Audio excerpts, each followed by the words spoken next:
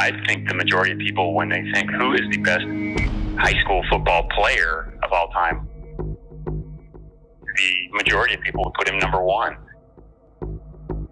He's the best high school football player I've ever seen. I've only coached one of those guys. I mean, I'd love to coach another one. I couldn't compare him to anybody. He was just such an incredible player. You could tell that he was always ready for the moment. Kyler is literally one of the most competitive people you'll ever meet, completely aside from football. It's incredible. They've been incredible ever since Kyler Murray showed up on campus as a young sophomore. I didn't grow up in Allen. I grew up in Louisville, Texas. Moved to Allen my sophomore year. He was probably only 14 at the time. As he came in, we kind of worked him in a little bit. He was a backup quarterback. We had a senior starter. Oliver Pierce was the starting quarterback at that point in time that had gone through spring football. We kind of rotated a little bit back and forth, and at some point they kind of had to make the call, and he's a little bit better. I think it was after 5 or 6 games. We lost the 5th game, lost it in overtime, but Kyler kind of comes in and plays well in the second half of that game.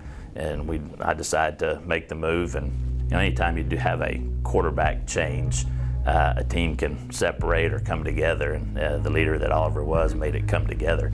And he moves back to inside receiver. We all held each other accountable, and I think that's why we're so great. For Oliver to do what he did was very unselfish. He did it for the team. Kyler takes over as a starting quarterback, and we don't ever look back. Kyler Murray, from the time he was a sophomore, was the most polished quarterback I've ever seen in high school. As a coach, you know what it is when you see it, but you can't coach it. And he's just a really smart player, and you combine his awareness and his speed and his athleticism. He's the total package. He's the fastest player I've ever seen running in pad. He had such vision and smarts, and he had an arm like a cannon. He never seemed flustered. That's about as good as it gets, right, for a quarterback. He's a perfectionist, that's what he is, and so as a leader, that's what you want, and as a quarterback especially. I feel like the most special thing about Kyler is his mindset. He doesn't give a damn what the score is, who the opponent is. Like, we're going to come out on top of this game. You know what I'm saying? If I can have the ball in my hand one more time, we're going to come out on top. There's so many over the years of runs that he's made, of passes that he's thrown, of games where we were behind by 20 and win by 20 because he just goes to work. Allen and DeSoto for a couple years, I think it was like 4 years in a row, we were just able to pull it out at the end, and Kyler was obviously a big reason for that.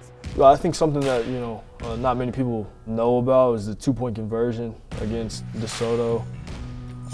We were down, I want to say 17 in the 4th quarter. Against a good DeSoto team. Everybody knows who DeSoto is if you're from Texas. So we had a 2-point conversion, and you just had to be there.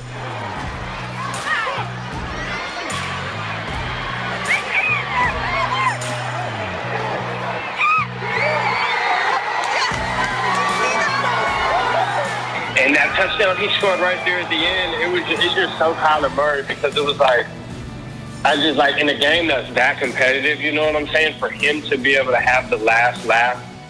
He played in the largest classification. He never lost a game.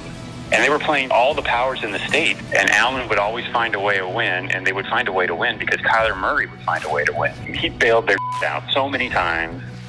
We had the best quarterback in the state of Texas ever, and we had the best, and we won every game with the best. Coach Westy's right. If you look through the history, look at the teams, just go look at the amount of guys that are in the NFL now. We played them all, and we beat them all. It is something to be very proud of, especially the city of Allen, to do it how we did it. And when you win 43 straight, you win 3 state championships, that's something that will probably never be done again.